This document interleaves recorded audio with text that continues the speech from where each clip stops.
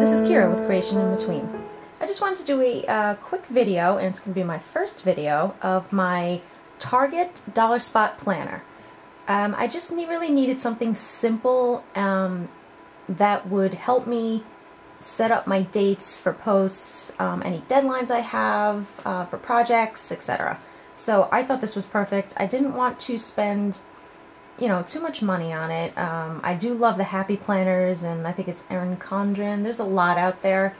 I do have a Fedora, but it's not what I use that for. I don't use my Fedora as a planner per se. So I bought this little binder from the Dollar Spot for $3. It's just a 3-ring binder. It's pretty sturdy. It's good quality, and for $3 it was perfect. I am all for crafting on a budget. This is not the original cover. What I did was I found this scrapbook paper at Michael's. They're the big square sheets for about 59 cents. I got 2 of them. I just loved the little designs and the pictures on here. The color scheme was really nice and simple. I just really loved it. So I was like, you know what? I'm going to buy 2 pieces and I'm going to make this my cover. I did on the back as well. So what I did was I just pretty much cut out the size, left some room for, the edges here. I should have left a little more, so if you guys decide to do this, cut it a lot bigger because you could always trim it down more inside. I did okay on the front cover, but the back cover I kind of miscut, but it's okay. For a first try on this, I'm quite happy with it. So what I did was I cut it down to size, then I Mod Podged the cover, put the scrapbook paper on, folded over the edges. I did have to hot glue the edges because, again, I didn't cut it long enough, but the hot glue held fine. So once that was all on there, I just Mod Podged the whole thing, let it dry, did another coat, let it dry again. Wasn't happy with how the seam came out when I did that, so what I did was I just took some extra ribbon that I had and just threw it on there with hot glue. And I love it. It doesn't really scratch or anything. It's perfect. So, that's the cover. The inside was already a really nice gray, so that's why I loved this pattern paper, because it has that gray on there, so it just matched perfectly. I have a little dashboard. I bought the accessories pack from the Dollar Spot that came with I think I still have it here, actually. Here we go. It has the post-its and the page flags. I love the colors because, it kind of matches everything else in here. However, I didn't like the quality of these because, first off, they're kind of hard to pull off, and then they just crinkle, and I don't know. I just wasn't happy with them. I could always use them for something else, so I saved them. So instead, I had these post-its that matched perfectly. This green matches really well. This red, I don't know if you can see on the cover, there is red on there, so it was really a perfect match for that. And I just have random page flags. They don't match, but that's okay. I made this old dashboard with extra scrapbook paper, this pattern. And what I did was I bought the laminating sheets from the Dollar Tree. They come 5 in a pack.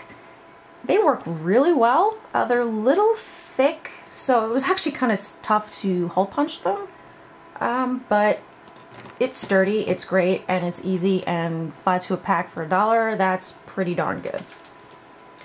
So I just stuck the post-its on there, and that's my little dashboard.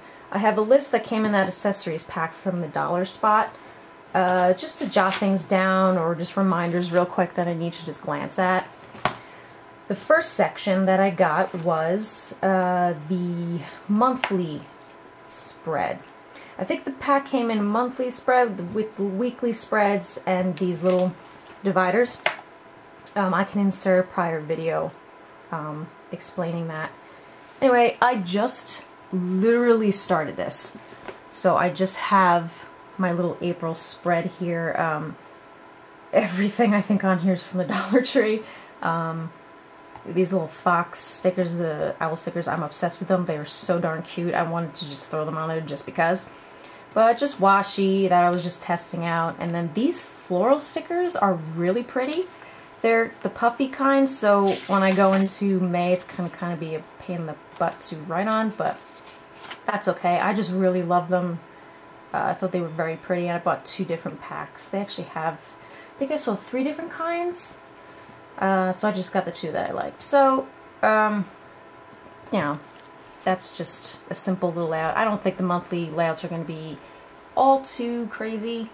I just want to be able to jot everything down real fast. I have plenty of paper clips and stuff, but I love the decorative ones. This is actually a bobby pin. I got it from an Etsy shop. I don't remember offhand. I will link to the shop below. It's really pretty. I bought a whole bunch of these for my wedding, and what I did was I created boutonnieres with them. I think I just got some flowers and wrapped it all together in a ribbon and just stuck it on a pin. But I loved it, and I had one left over, so I thought it would look really cute in here. So then the second section will be my weekly spreads. Since I just started this is the only one I have. I just wanted to do this little April showers idea. These stickers, I actually made them. What I did was, I think it's a website called Vecteezy. I will link it down below. It's all royalty-free vector images, so I just brought them into Illustrator. They were originally little weather icons like this in the circles. They had all different ones like the sunshine and snow and stuff like that. But I just took the little umbrella ones they had and the rain and everything. And I took parts of each little circular one. I think there's a little stormy one here is cute. And just put a couple in squares. I took some of the individual pieces and just, you know, made smaller, bigger, like the umbrella I just made bigger. These little line things are also stickers. Now, it was really late at night when I did this, so I didn't cut straight to begin with, but you can still see that the purple's leaking through from the original pages. When I do, if I do these again, I'd make them a little wider, so when I cut it down, it wouldn't, you know, it won't do that. So that was that. I will probably do a tutorial on how I did that. It's a nice little idea if you have sticker paper. It works really great.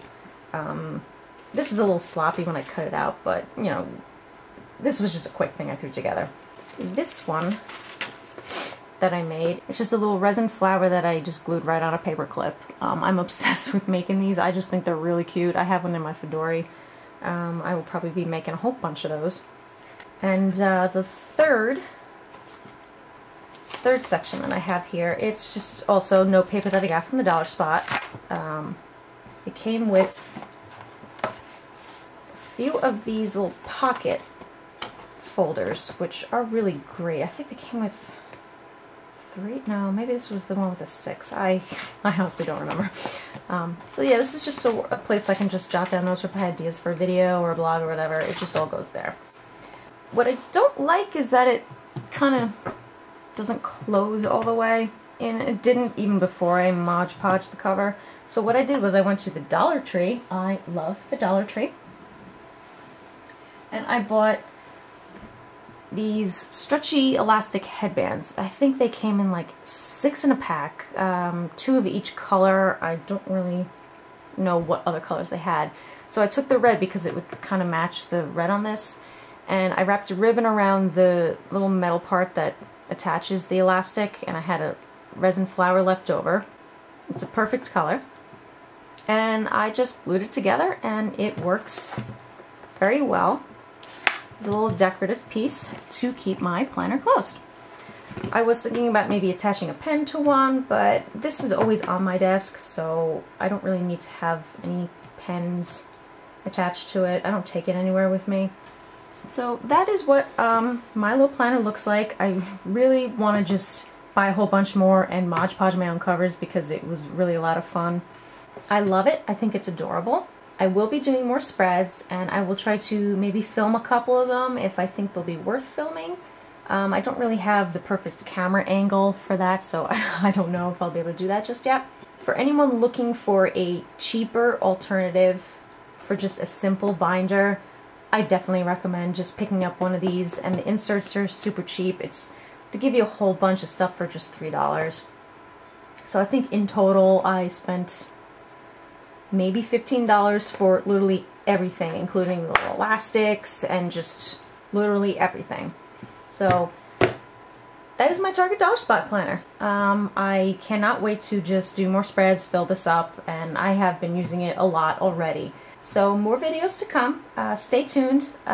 Feel free to follow me on Facebook. I'm on Instagram, Twitter.